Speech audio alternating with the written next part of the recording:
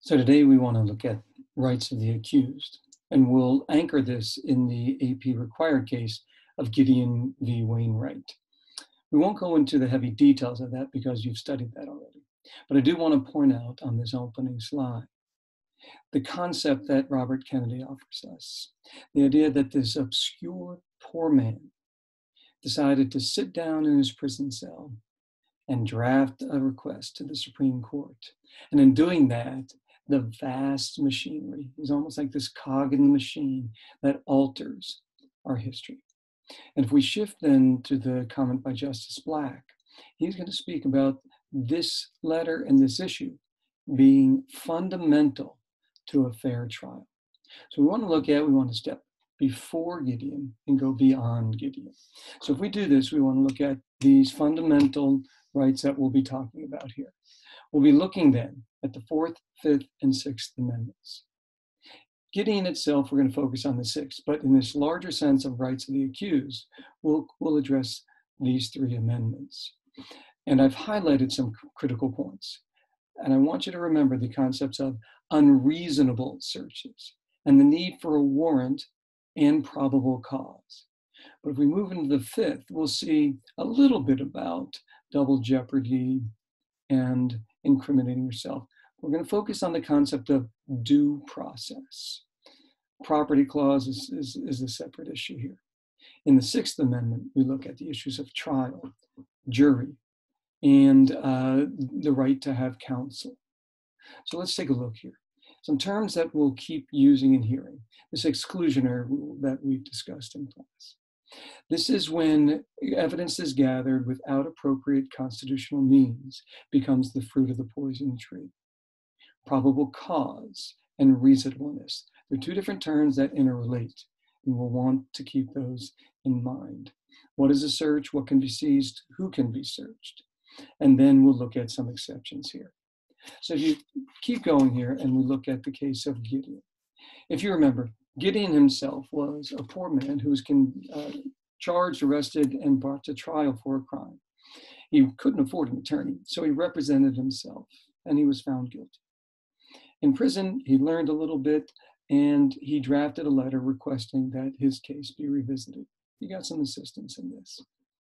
And in doing this, his case will end up focusing on the Sixth Amendment right to counsel, but also the incorporation element of the 14th Amendment, especially the due process clause.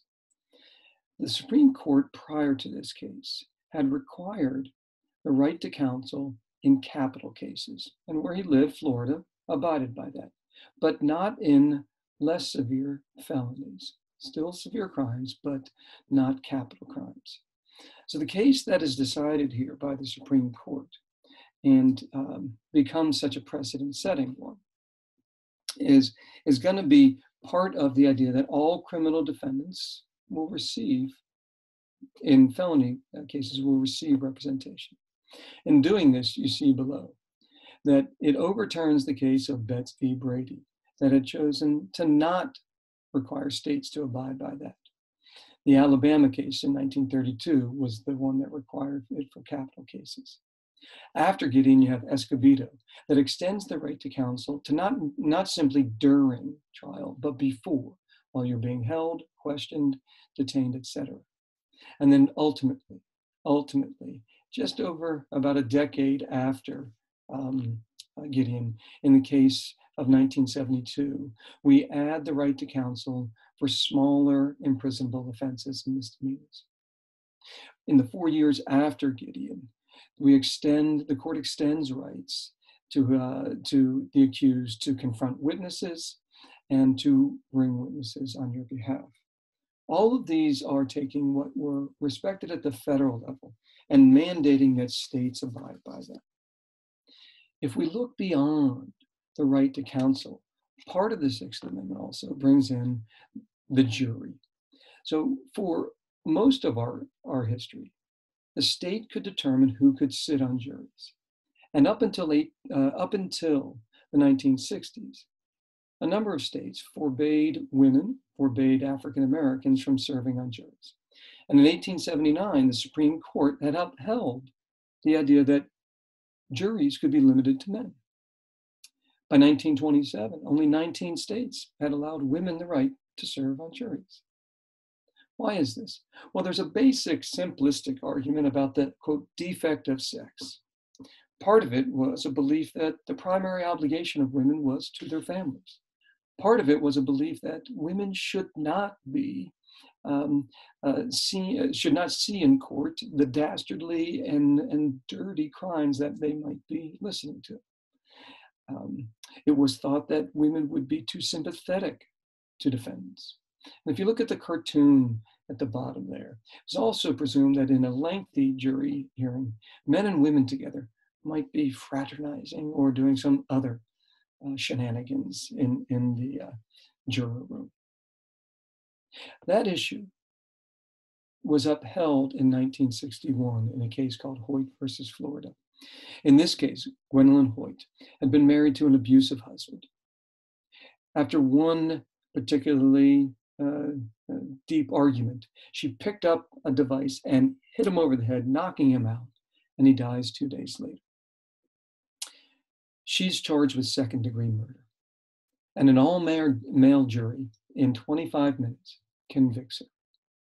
She brings suit saying that she has not been represented by a jury of her peers. She's not had due process and a fair trial.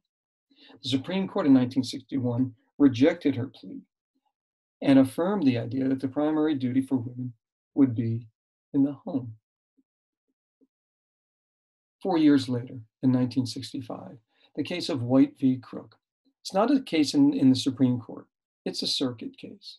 This case involves a number of parties, the ACLU primarily, but this famous woman, Polly Murray.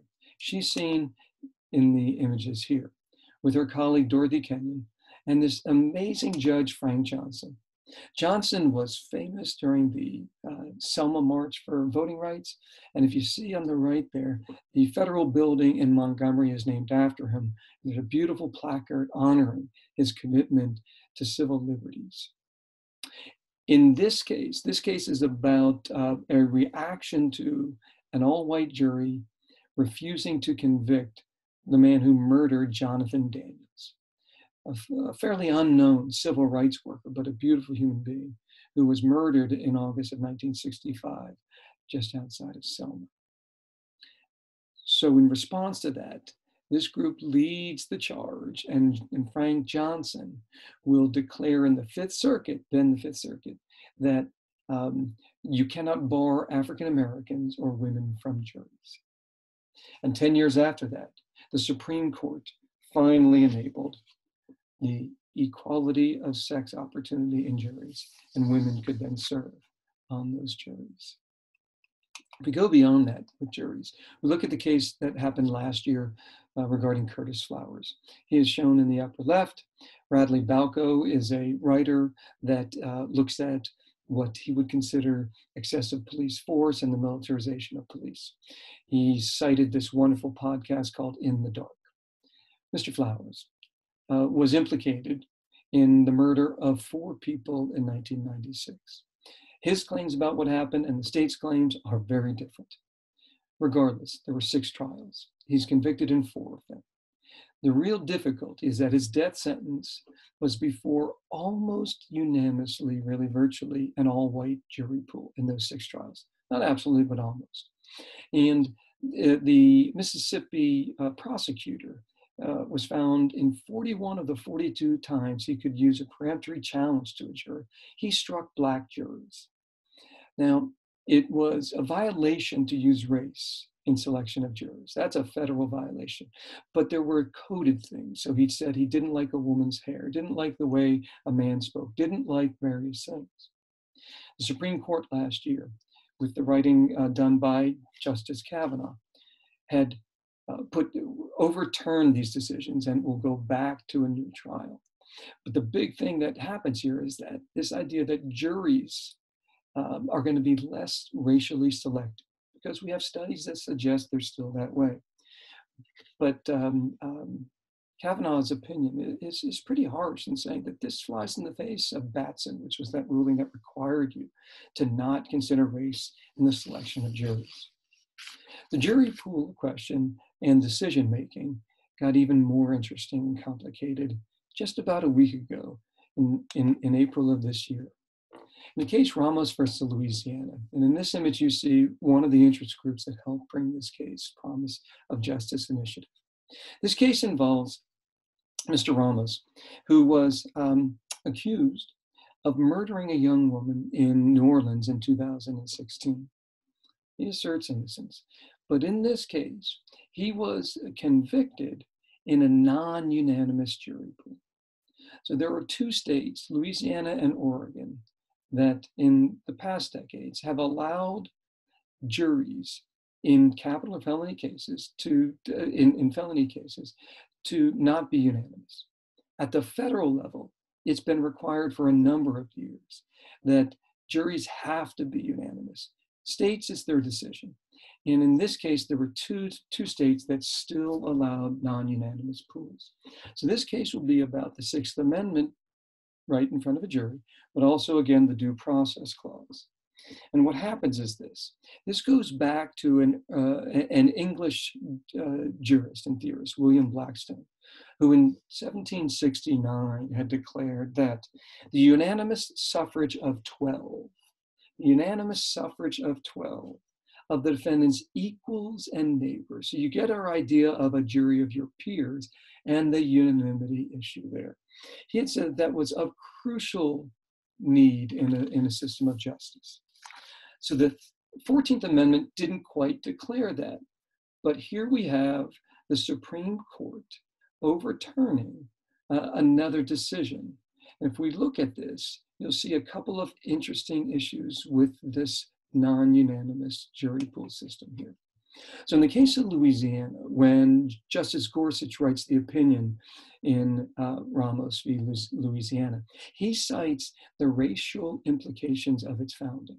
So in roughly the 1880s, Louisiana added this ability to have 10 or 11 votes to convict, because almost clearly, as Justice Gorsuch writes, they wanted to make sure that they could guarantee that a Black defendant would be convicted, even if there was maybe one white person willing to not convict.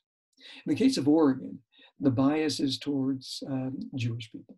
So there was a grisly murder in 1933 of two people, Jimmy Walker and this woman. The person charged with the crime was Jack Silverman. And Mr. Silverman was not convicted of murder, was sentenced to a lesser crime. And the community rose up in anger, at least part of it did. And they got this non-unanimous system passed a couple years later. That system was upheld in the case of Apodaca versus Oregon in 1972. This particular case didn't involve a murder. It involved a few guys who were involved in a felony robbery, I think it was, and they claimed that being convicted by a 10-2 vote violated their Sixth Amendment rights.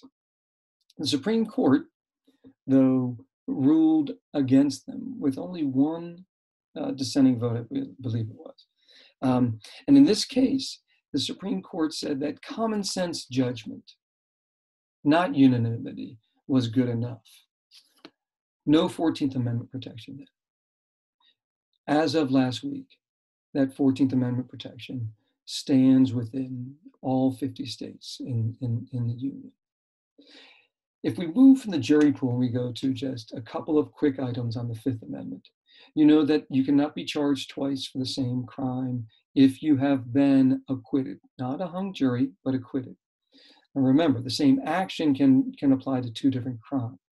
So a murder that is involved with certain other things, drug trafficking, terroristic threats, and a number of other crimes, can also be considered a federal crime.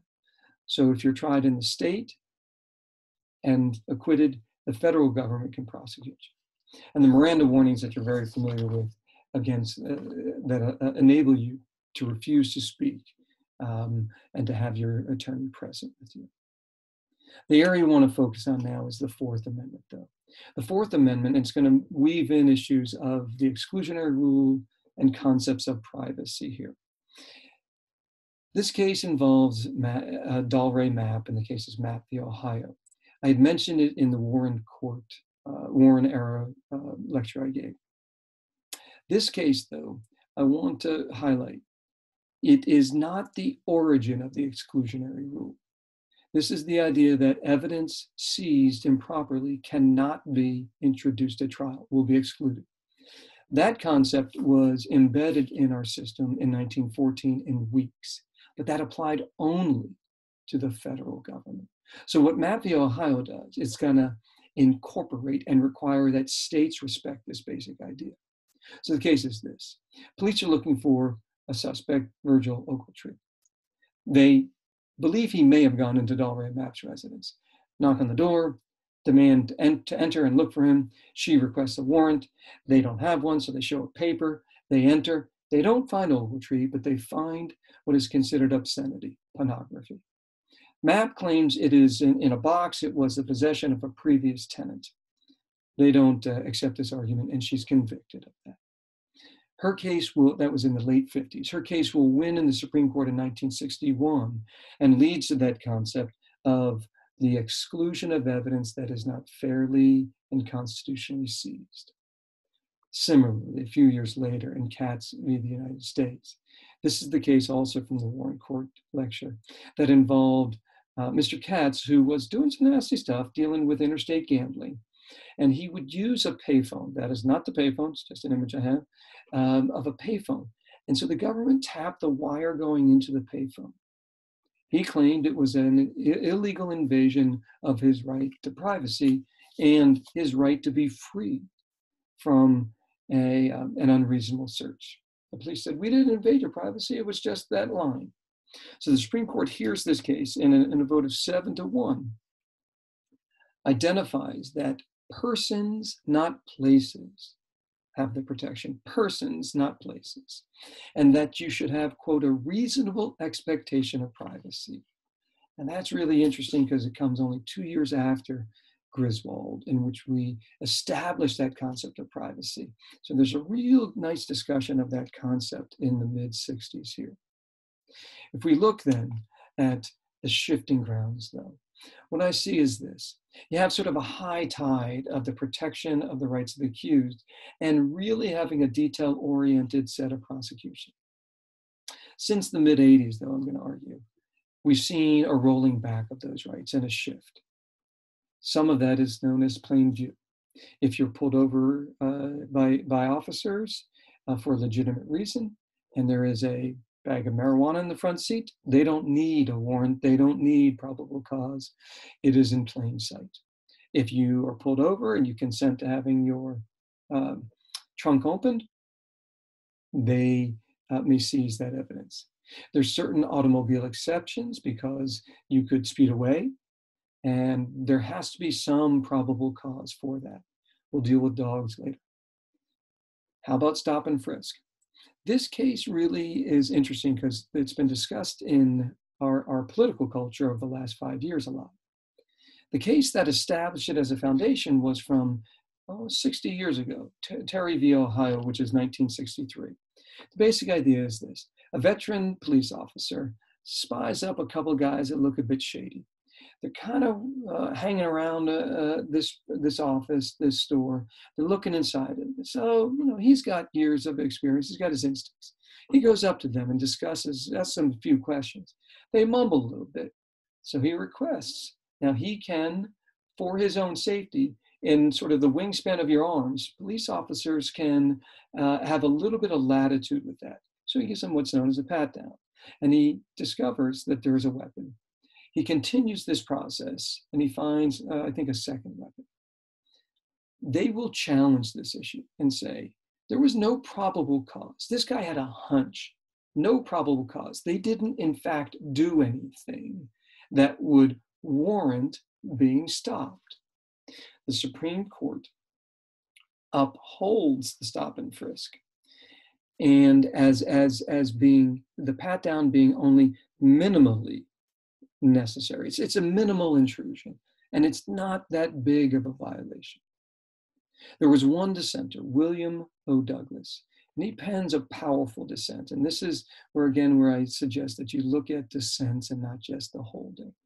But in this case, He argues that we have moved away from the long-held standard of probable cause to only, quote, reasonable suspicion. And he believed that you would give the police the power of the magistrate.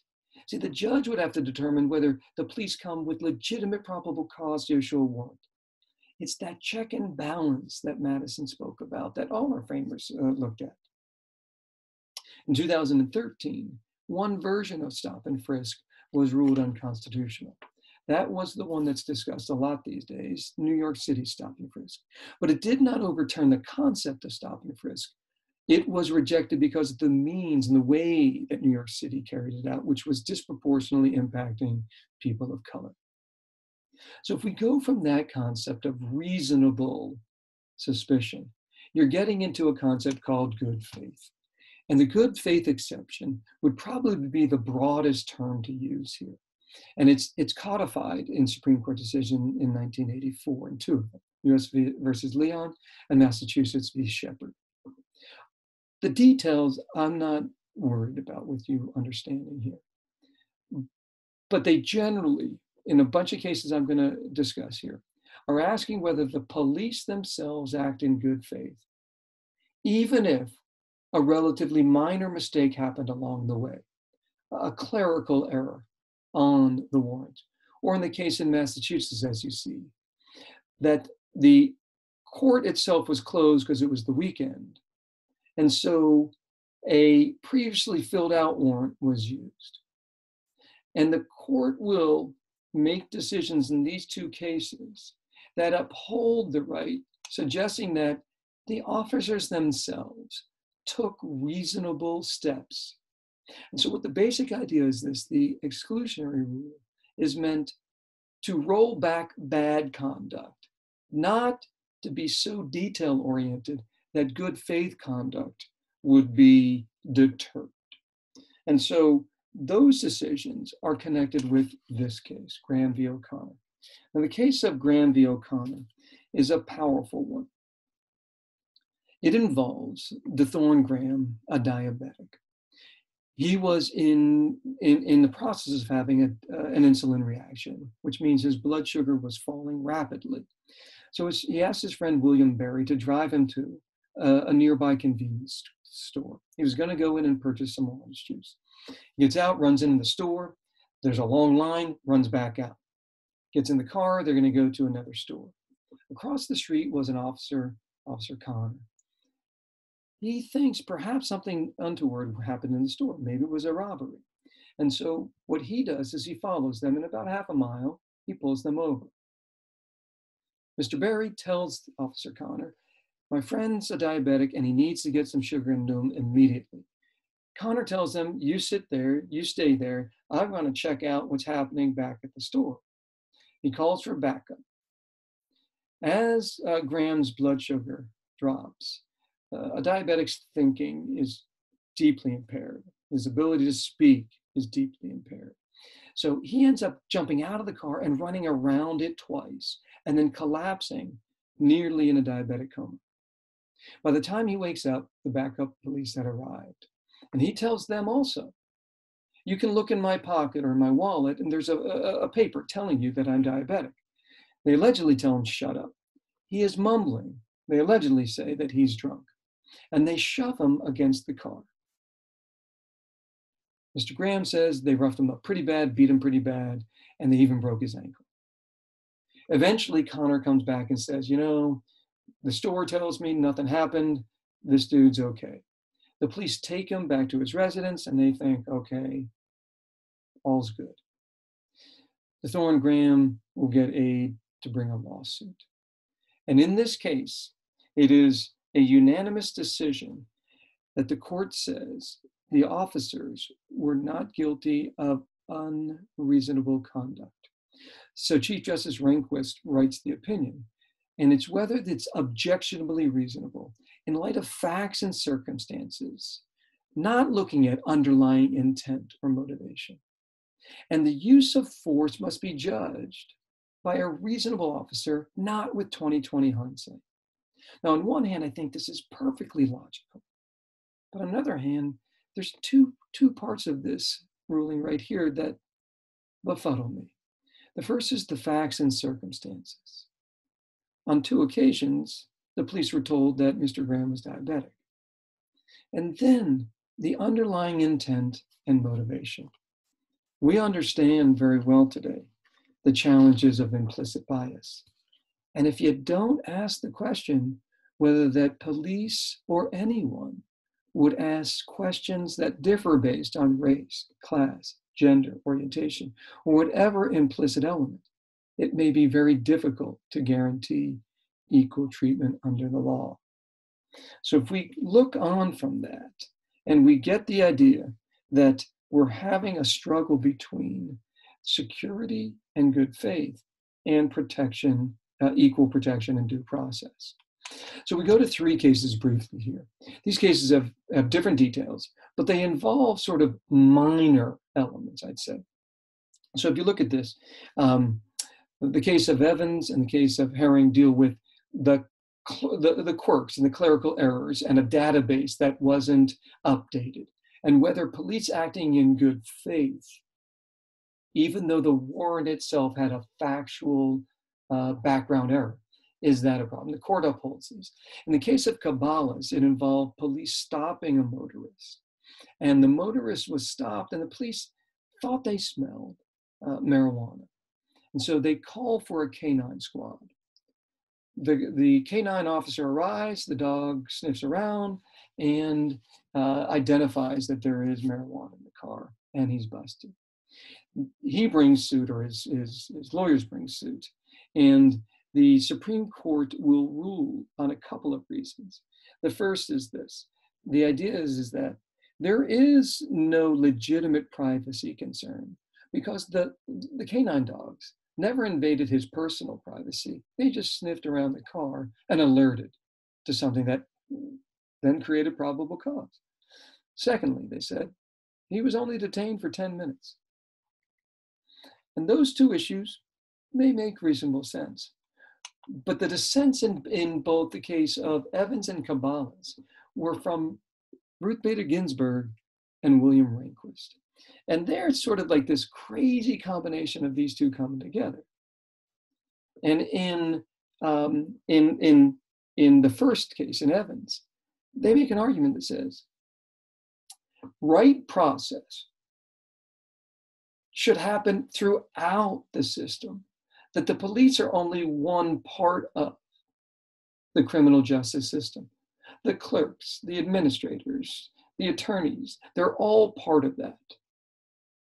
In the case of Cabales, Ginsburg makes a neat argument that says, so the fact that you don't have probable cause and you bring a dog sniffing, a canine dog with you, would that enable me to bring, as an officer, a canine dog into the parking lot of the mall and sniff around until I found a vehicle that had some drugs in it? No probable cause. In the case of Herring, this was a case in which Justice Roberts will write the opinion. And in this opinion, he makes the argument that that database error was about exclusion has always been our last resort, not our first principle. And so in many ways you see between the protection of it in Dalray Mapp's case of 1961 and the reinforcement of it over the next few years, by 40 years later, 40 to 50 years later, it's crumbling a bit, but not absolutely, not absolutely. In 2013, there was a case in which police wanted to see, they had a hunch that this gentleman was involved in some illicit drug activity. So they put a GPS tracking system, tapped it in the, underneath his bumper, and wanted to see the route he took, to see if he went through and to sort of known drug areas. They did this without a warrant, and the Supreme Court struck that idea down. The case of Riley versus Carpenter. This involved police looking for Mr. Riley, who was involved or suspected in a gang shooting a few days earlier. He is stopped in a car that wasn't the car he was in a few days earlier. Police take his phone, they look in his phone, and they see pictures of him with other members of this suspected gang. This case is a major decision by John Roberts. And what he writes about here is this. In the modern world, previously, we could look through your wallet. If the police stopped you, your wallet could be looked and seized. We could look in your pockets to see if you have a weapon or anything dangerous on you. But the phone, the modern smartphone, contains so much personal information, so much of your personal records, that it's far different than a wallet. Moreover, the information really isn't on your person, it's up in the cloud. And so these two cases give us a sense that just maybe there's still some of the protections on the Fourth and Sixth Amendment there. My lasting concerns. We look at this. Sovereign immunity is a tricky issue. But in general, not absolutely, in general, the state is protected from misdeeds in civil litigation generally. So if you are an officer of the state, whether a policeman or an attorney, you're not liable for acts committed here. Sometimes this means that police giving inaccurate or even perhaps false testimony cannot be prosecuted in civil court for that. Or TSA officials, it was determined in 2018. You could not sue them under federal tort law if they were guilty of being physically rough. Those are some concerns we have.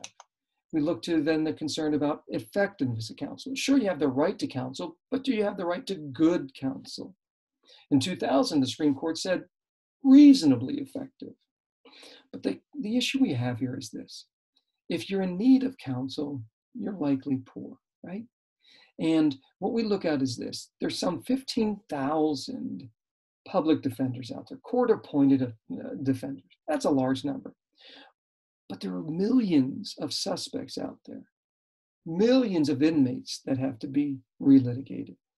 And if you look at this, tax dollars pay for this, and people, they don't want to pay taxes. The fees and the payment is less. The Brennan Center estimates that public defenders spend 6 minutes in a hearing. Another study found that in our public dollars, roughly $150 billion a year spent in the criminal justice system of prosecution. Roughly 50% goes to police and prosecutors. 40-some% goes to administration of justice. And 2 to 3% goes to help for the indigent. It seems like we don't have equal opportunity in that courtroom. In 2019, the court did uphold the right of a person who had ineffective counsel. Sometimes it's been if the lawyer falls asleep or was drunk. But in this case, Justice Thomas said, what we've decided as a court, the majority has decided at least, is that the defendant always wins. And there is really no particular level of reliability mandated in the Constitution. In this case, Timms versus Indiana, was a big case in 2019. This deals with the concept of civil asset forfeiture. This has probably been debated about the last decade, and a number of great studies and efforts to fight this. Civil asset forfeiture, about 4 decades old, primarily arose out of the war on drugs and was an effort to not merely seize the drug product or jail the drug trafficker, but seize the vehicle. So maybe that plane that flew drugs in to our southern states, perhaps, right? Mr. Timms here, not a nice dude. He was trafficking heroin, right? He stopped, they seize it, they bust him, all good. He is convicted and given a $1,200 fine. But state of Indiana also seized his Land Rover, and he's showing the picture of that here. That Land Rover was worth, give or take, $42,000. By law, the largest fine that he could receive for this violation in Indiana was $10,000. So effectively, they're seizing the asset, the vehicle. He had purchased the vehicle with insurance money from the father or grandfather's death. So it wasn't purchased with drug money, but they seized this. And the Supreme Court in 2019 rules that This is a violation of the Eighth Amendment's excessive punishment. And it's a real important moment because it would be the reversal, I think, of a growing trend to use civil asset forfeiture there. Um, that was the writing, I think, of Neil Gorsuch there. How about private prisons? 10% of our prison population in the United States is held in private prisons, but 70% of immigrant detainees are in private prisons. And they use what's known as a voluntary work program. That voluntary work program allows you to work for private companies for profit. You're paid $1 a day. That rate was set in 1950 and codified in the 1970s. Is that a modern convict leasing system? How about states that ban certain books? We know the evidence says that improved literacy reduces recidivism. New Jersey bans reading the new Jim Crow, Michelle Alexander's wonderful book. I might get that because it's describing how the prison industrial system has incarcerated Black men and Latino men in a new Jim Crow. Arizona, I don't get it with Batman, Eye of the Beholder. Texas, Monty Python, Where's Waldo? Freakonomics? 11,000 texts on their ban list. What's not on their list? Mein Kampf. So what we see here is some limits on those who are held in prison and on their way to prison. But if we go to this final slide, Voltaire, Blackstone, and Ben Franklin, all of them expressed a sentiment that is at the core of traditional ideas of American criminal justice. It's better that we allow on occasion a guilty person to go free than one innocent person to suffer.